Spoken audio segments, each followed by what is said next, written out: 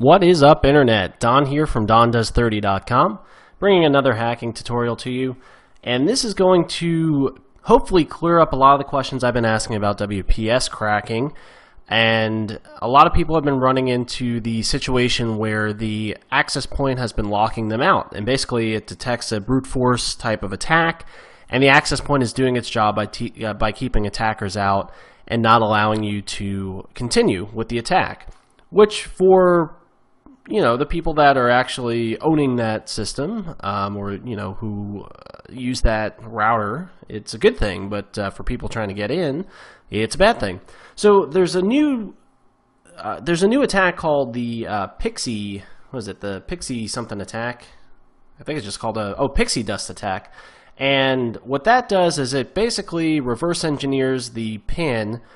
And let's go ahead and I'm going to go through the process of installing everything because it's not included in Kali Linux. In fact, it's pretty new, so you're going to have to do an apt-get update to update your repository links.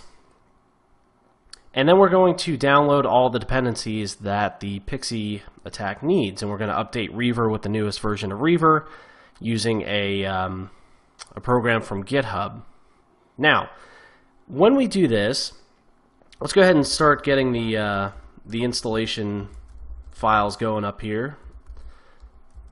Now, some of these might be installed in your system already, some of them might not be, but it's always good to check. So Build Essential was already installed in my system, and again, we're going to want to go through these and install each one. So, if you need to pause the video for something to go ahead and install, feel free to do so. But at the same time, we want to make sure that we get all these dependencies up and running before anything else. I'll go through the hierarchy of what the attack should look like and how the attack order should take place. Of course, WEP is actually open Wi-Fi routers are obviously the easiest. WEP is the second easiest to crack. And now with this, WPS, the Pixie dust attack, is really easy. WPS brute force attack would be next, and then followed by WPA2 password hashing. So if you followed my series so far, you should have gone through all of those. If not, check out some of my other videos. Now it's good to tell you that this attack is not going to work with all Wi-Fi WPS routers, and the reason is this is really only for certain chipsets. Now, I'll go over what the hell I'm talking about in just a second. SQLite 3 dev. Oops. Would help if I type the install. Because I've had certain luck on different routers than others. So it's good to go through those with you guys. The router I've had the most success with, the chipset, is a Rawlink. The second chipset was Realtek, and then Broadcom I've had very, very little success. So those three are the real main chipsets. I'm not going to go over how to determine the chipset because actually I might, but realistically, just run this attack. It's actually a pretty quick and simple attack. And hopefully you've been following along and doing the installs with me, because that was the last dependency install, and now we're going to install, compile, and update Reaver, which is a tool that we've used in the past for WPS cracking. So now the real fun starts now that the dependencies are done. Go to git clone https github.com t6x Reaver WPS fork T6X, and that's going to go ahead and download this directory right here to your hard drive. Alright, so let's change directory to the Reaver, and we're going to change directory again to the source, and these are all the source files that we need, so make sure those are all there. We're going to do a /configure to get the configuration file up and running. Then we're going to go ahead and make to do the compiling. And then once this is done,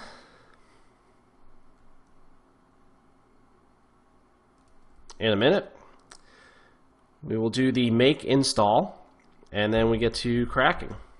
Alright, So I'm going to clear this out.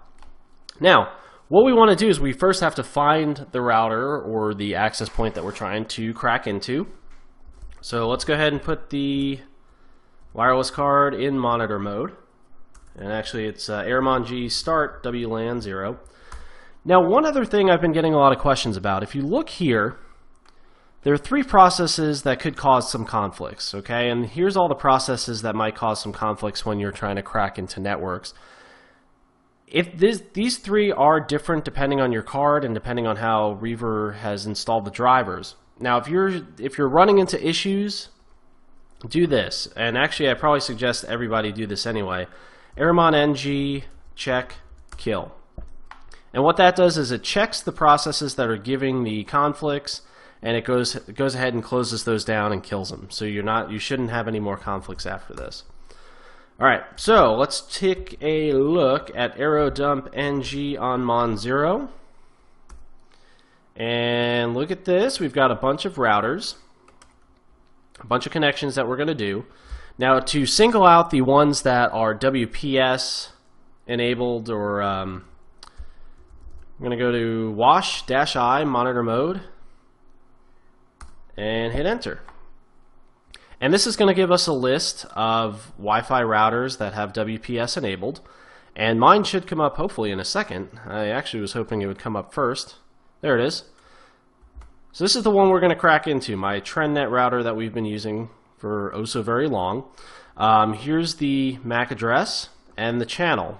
So keep these handy, because what we're going to do, let me switch screens here. Let's go to the new and improved Reaver. All right. Now, with the new and improved Reaver, you're going to notice a lot more options than we had in the past. Now, don't let that intimidate you, because we're only going to use just a couple of these. What we're going to do is Reaver I Mon 0. The B indicates the MAC address, so we'll go back to this terminal and grab the MAC address, the one that we're trying to get into. Copy that, paste that. We're going to do super verbose, basically. K1 is one of the newer options, and that's for the Pixie Dust attack. And put K1 1, and then F. Oh, also, what I want to do, because I've been getting a lot of questions on this, a lot of people have been seeing that Reaver cycles through different channels. If you want to specify the channel, do -C, and this is, for this router, it's channel 10. It's going to help you so it doesn't cycle. All right, once we do that, hit enter.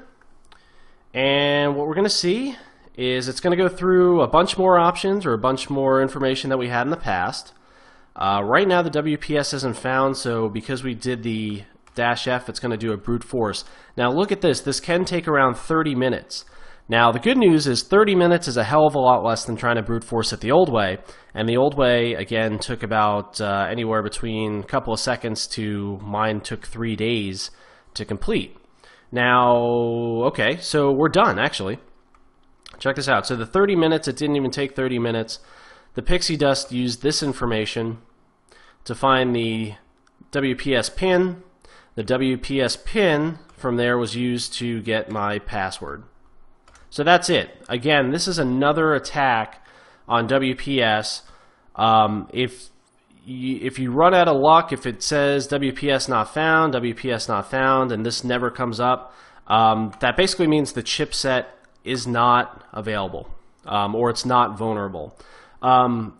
Again, to find the chipset, what you want to do when this runs through, and you can verify the chipset, it's going to give you the TrendNet router and the model number. Now, if you Google this model number with chipset, so just type in TEW-731BR space chipset, you could do some reconnaissance on what the chipset is. Now, this is, I believe, a Realtek or a Rawlink chipset. Again, those two I've been having the most success with. The Broadcoms I've had very little success with. Those are usually found in Cisco routers and some of the higher end routers, so it kind of makes sense that those are a little bit more secure. But again, this is going to be a lot faster than trying to go ahead and brute force your way through 11,000 possible pin combinations. So there you have it. If you guys have any questions or feedback, let me know. If you're running into any issues, I try to get to the comments as fast as I can, but hopefully this is pretty straightforward and you'll be able to crack those WPS enabled routers in no time. Thanks again for